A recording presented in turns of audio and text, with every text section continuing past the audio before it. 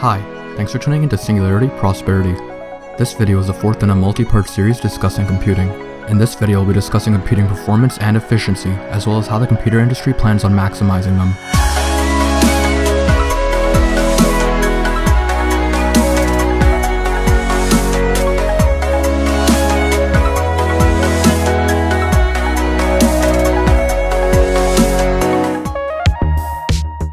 The performance of a computer isn't measured by its speed, but by the operations it can do. Thus, a new unit of measurement, the flop, was introduced.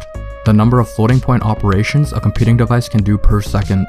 Observing the trend from the 1960s, the performance of computers has grown 11 orders of magnitude, in other words, 100 billion times, from 1 megaflop, 1 million instructions a second in 1965, to just about reaching 100 petaflops, 100 quadrillion instructions per second just in 2016, achieved by China's supercomputer, the Taihu Lite. To put the scale of that number in perspective, 100 quadrillion seconds is approximately 317 million years. 317 million years ago, Earth was a giant supercontinent, and reptilian life was just beginning to evolve. It is expected that the supercomputer industry will achieve the performance of 1 exaflop, 1 quintillion instructions per second by 2020. That's about the same amount of operations as the grains of sand on Earth. At an exaflop of performance, we'll be able to simulate the human brain on a computer. This increase in computing performance isn't showing any signs of slowing down, with zettaflop performance expected by 2030. Now at this point, you may be asking what the limit on computational operations is. According to current laws of physics, this could reach upwards of 1 to the power of 50 flops, by utilizing a black hole as a computing device. This may sound absurd, but in future videos on this channel we'll definitely delve into how this is possible. Bringing it back to Earth, let's focus on some of the revolutionary new ways the computer industry plans on shifting to increase compute performance and efficiency. The computer industry is beginning to reach an inflection point, where clock rates are capped and current implementations of the transistor are reaching their minimum sizes. The clock rate is the speed at which the CPU executes. It is a pulse that is generated to make sure everything in the processor is synchronized, and with each pulse, instructions can be executed. Now, clock rates are steadily increasing up until the early 2000s, from 100 MHz in the early 90s to 4 GHz by the early 2000s. That's a 40-fold increase in the span of a decade. So you may be wondering why they plateaued afterwards and haven't recovered since. The answer is the end of Dennard scaling. Dennard scaling is another law just like Moore's, stating that as transistors get smaller, their power density remains constant. Essentially, this meant that as transistors got smaller, their power consumption and heat generation would remain constant or decrease. Once transistors crossed into the sub 100 nanometer mark, this stopped holding true, and increasing the clock would result in massive power usage and extreme heat generation, due to the density of transistors in such close proximity. As you can see, past about 4.5 GHz on most processors, the power usage versus clock rate trade-off starts becoming very unfavorable. Thus, a collective decision by the industry was made to stop increasing the clock speed and focus on adding more transistors as well as parallel hardware to chips, making them able to execute more instructions per clock cycle. Continual miniaturization of the transistor has been the current industry go-to solution for increasing performance and efficiency. Computing devices are just beginning to hit 10 nanometers, with a clear runway down to 3 nanometers by 2025. IBM estimates that scaling from 10 to 5 nanometers will yield a 40 to 50% boost in performance and a 75% boost in energy efficiency. Following that, scaling from 10 to 3 nanometers could potentially yield 60 to 80% gains in performance and 90 to over 100% gains in efficiency. However, within the next decade, based off these two factors of computing, transistor miniaturization and clock speeds, computing performance would stop growing. While hardware and software parallelism and optimization are always going to be ways to continue milking more performance and efficiency from current architectures, completely new paradigm shifts will be needed to continue growth that follows the exponential performance trend. Before we continue, if you want more insight into transistor miniaturization and computing parallelism, be sure to check out the previous 2 videos in this computing series. Back on topic, the Defense Advanced Research Projects Agency, DARPA, seems particularly interested in investing nearly $250 million into the development of 3D integrated circuits and research into new materials as the next major paradigm shifts in computing.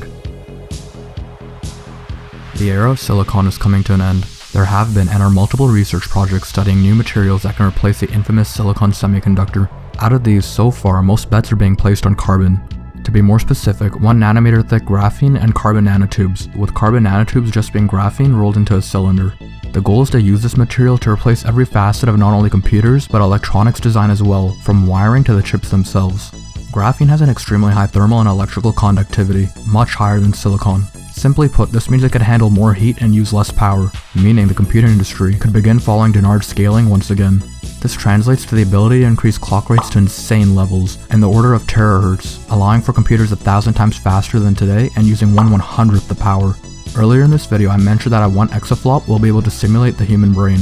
The human brain, however, only uses 20 watts of power, whereas the computer we'd use to simulate it would use power in the order of megawatts. A graphene-based computer could bring this down in the order of kilowatts. This would also translate to consumer devices. Imagine an iPhone with a battery that could last for a month on a single charge. Beyond the massive performance and efficiency increases graphene brings, this super material also possesses other amazing properties, such as its stronger than steel strength and flexibility. These properties will not only shape the field of computing, but every electronics-based field, such as a new era of sensors which will allow devices to become smarter. Graphene has the ability to record radiation on terahertz levels, as well as the unique ability to change its electrical properties based on smell. Imagine wearable medical sensors able to detect the slightest deviances in heartbeat, phones that can serve as carbon monoxide alarms, air pollution integration into Google Maps, the list can go on and on. The Internet of Things will also be massively affected by graphene, bringing upon the era of flexible electronics. Imagine digital clothing, smart walls and windows, phones that could turn into tablets and more. The use cases graphene-based computational devices will open up are never ending.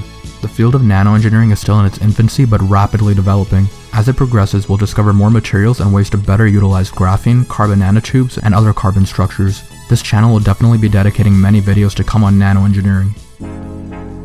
3D integrated circuits are exactly what the name suggests, stacking layers of transistors above each other and interconnecting them. While there are a few approaches research teams are taking to achieve this, the DARPA-funded monolithic 3D circuit-on-chip program has made the most progress. Nothing has been demoed to the public as of yet, but some of the performance and efficiency metrics they've released are astounding. The results were measured for a 2D 7nm transistor node versus a 3D implementation at 7nm for multiple machine learning models. As you can see by the results, the 3D implementation crushed 2D processes, yielding performance boosts in the order of 100 times greater. Past machine learning heralded the performance boosts over various other compute tasks, such as PageRank and regression, yielding gains up to 1,000 times better than 2D architectures. These gains are both distributed in terms of energy efficiency and performance in terms of execution time. Much of these massive performance boosts are due to the demolition of the memory wall. While computer processing performance has seen significant gains over the years, the memory gap has only continued to increase, by approximately 50% per year, one of the computer's greatest bottlenecks. This is because accessing memory takes time, which drastically slows down computer performance. In some tasks, such as machine learning, 80 to 90% of the time is just spent accessing memory. With 3D integrated circuits, the memory and compute logic is placed on different layers, significantly increasing the memory bandwidth. This is why such massive gains in performance and efficiency are seen. Now 3D SoCs are still silicon based, meaning heat dissipation will still be a major issue. This will only get worse with multiple stacked layers. The current solution, like we did with 2D architectures, is to bring down clock rates once again, potentially in the order of 1 to 2 GHz. However, imagine the insane results that could be achieved once this technology matures and is redesigned with graphene and carbon nanotube based processes. DARPA expects their first functioning 3D integrated circuit prototype by 2019. Up to this point, we've discussed how computing performance is measured and two massive paradigm shifts, the use of new materials and 3D integrated circuits to continue increasing performance and efficiency. Now these implementations are still very much in their development stage, with mass production for either not expected until the mid to late 2020s, right on par for when transistor scaling is expected to stop. While we are in this transitionary period, more emphasis is now being put on hardware and software, maximizing optimization through parallelism and other techniques.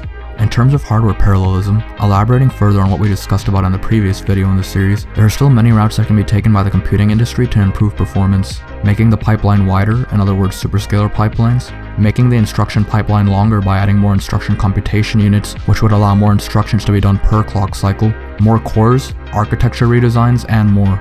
Another major hardware topic we'll be covering in the next video in this series, and something we momentarily touched upon earlier, is overcoming the memory and storage gap.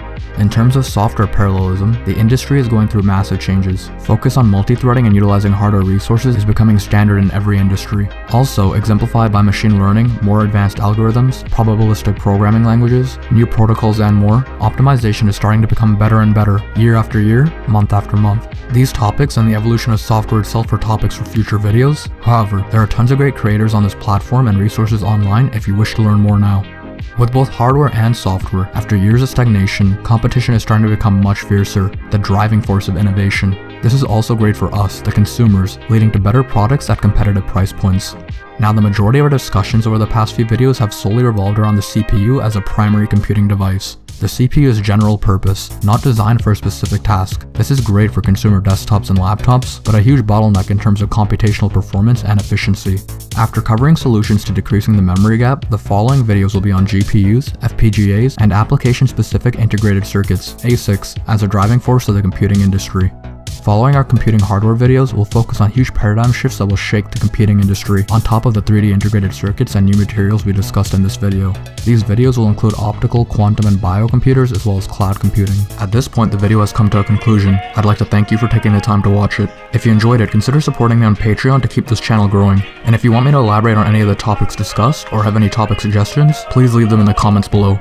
Consider subscribing for more content, follow my Medium publication for accompanying blogs, and like my Facebook page for more bite-sized chunks of content.